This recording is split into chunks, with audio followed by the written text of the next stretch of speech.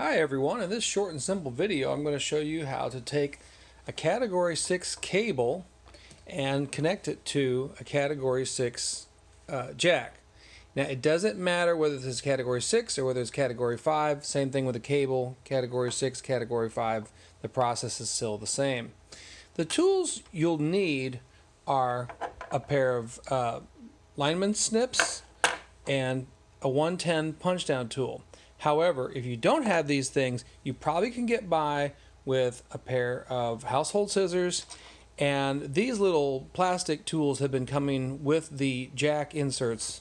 These little things, they've been coming in the same kit with these lately, so you could probably use this too. It's not the preferred method, but we'll do it both ways. So you can see it both with the punch tool and also with this little plastic insert tool.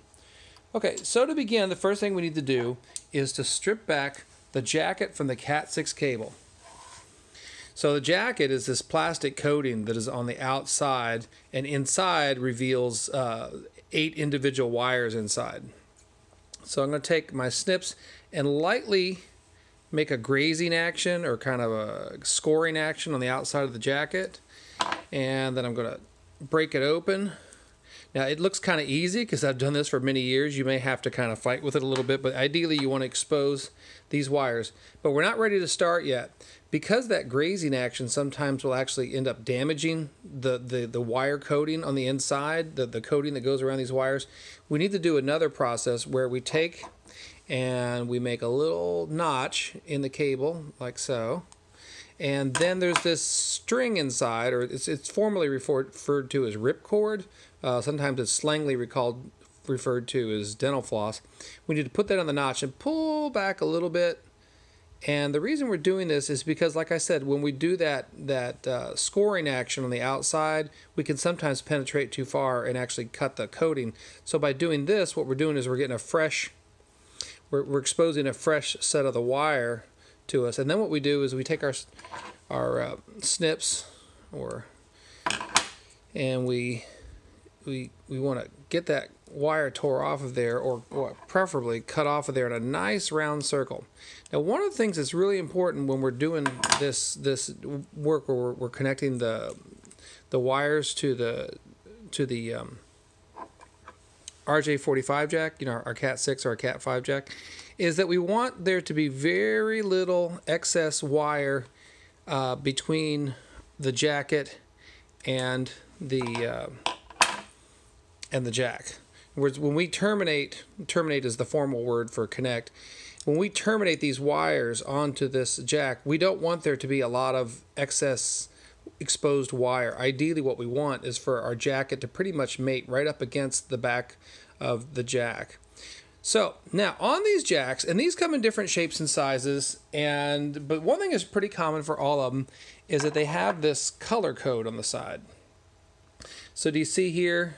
I've got this kind of a solid orange and kind of a striped white orange, and then a solid green and a striped white green. And then if you flip it over, it's got the same thing. But there's 2 sets. So here they're the same. The blue and the brown are the same on this side. But on this side, you've got the green here and the green here, and the orange. So it's like, well, wait a minute, which one am I supposed to use? Well, what this is, and it probably doesn't show up on the camera, but if you could see it up close, there's a B style and an A style wiring. So if you choose to use the key on the bottom, it's B style, and if you use the key on the top, it's A style. And then here, the blue and the brown, it's the same for both, so that's why they look the same. Well, so you're like, okay, so what are the colors? I mean, what does that apply to? Well, if you look at the inside of the Cat6 cable, you'll notice there's the same colors. We've got blue, orange, green, and brown. And each set of wires, every set of 2 wires is twisted together. So these are what's known as a pair. So we've got a blue pair, orange pair, green pair, brown pair. And if you separate the pair, what you'll notice is that one of them is kind of like a white with blue, and one is a solid blue. So if you look at the jack, and here we've got like a white blue and a solid blue, well, that's your key. So for instance, your solid blue is going to go in the notch with a solid blue color on the jack, and your white blue is going to go into the notch with the kind of the whitish blue indicator under it. Does that make sense? All right, so all you got to do is just line up the colors. And then, like I said, there's an A style and a B style. The B style is on the bottom, the A style is on the top. And then what you want to do is if you're not sure, use B style, because that's the most common. But ideally what you want to have happen is your method of A or B needs to line up with whatever your patch panel is. Like I said, if in doubt, use B, because that's the most common. All right, now what we're going to do is we're going to take and we're going to lay these wires into the notches before we actually do the termination part. So what you have to do is kind of get them on the sides they need to be, like so. And I'm doing this probably a little slower than I normally would because I'm trying to do it for the camera, so it's a little trickier for me. And then what you do is you untwist these wires so that they're loose enough that you can get them into the individual slots. So I want to get the blue into the blue slot here. Okay, I want to get the brown into the brown slot. And these color codes that are on these jacks, they'll be in different spots depending on what brand you get. Like a Leviton's color pattern might be different from, say, like a Hubble's. So so you do need to pay attention to the individual color codes. So I'm going to do my green. Okay, so I got those wires all fed into the appropriate slots. Before we start doing any cutting or punching down or terminating, we just want to do one more quick check just to make sure that we got our colors right, because we don't want to get done and then find out we got our colors wrong. Okay. Oh, looks like I got this one. Oh, this one's right. Okay. All right, so the termination tool is referred to as a 110 punch down tool or impact tool. So you see this little blade on here?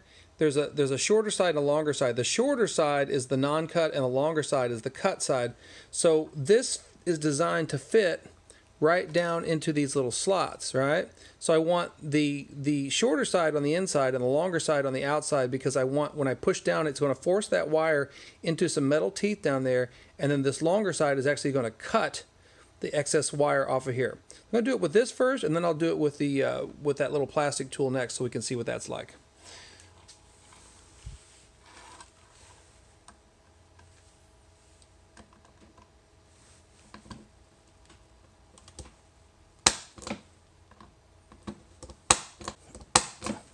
All right, so now that I did that, these wires are perforated. Sometimes they pop right off when you do the cutting, and sometimes they just have to be kind of wiggled off because they're perforated.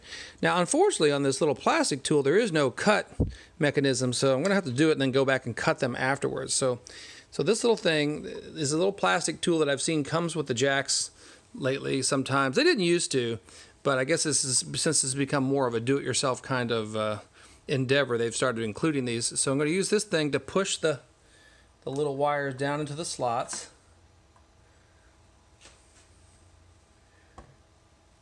Okay.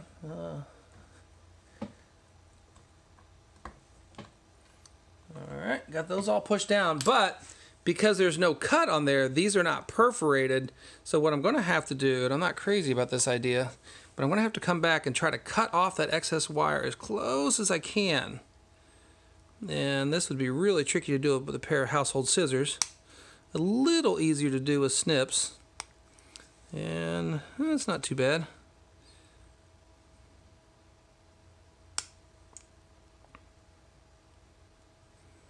Okay, so that's what you want it to look like when you're done. And again, remembering that the jacket needs to be up into the jack or touching the jack as much as possible. You don't want excess space between where the jacket ends and the exposed wires are going into the jack. And the reason that is because we want to keep those wires twisted as much as possible. We want to keep the jacket on there as much as possible because it helps with the noise reduction properties of the cable, plus it also helps with the speed. Then lastly, you have these little like covers. These covers are designed to just fit right on top like that. And sometimes there'll be two separate ones, or sometimes it comes as just one big giant square that fits on there. And there you go. That's what it looks like. Okay, so ideally, if you have the right tools, a 110 punch down impact tool and a pair of lineman snips are ideal. But if you don't have those things, if you can just at least get one of these and a pair of household scissors, and you can probably get your way through it. Okay, thanks for watching.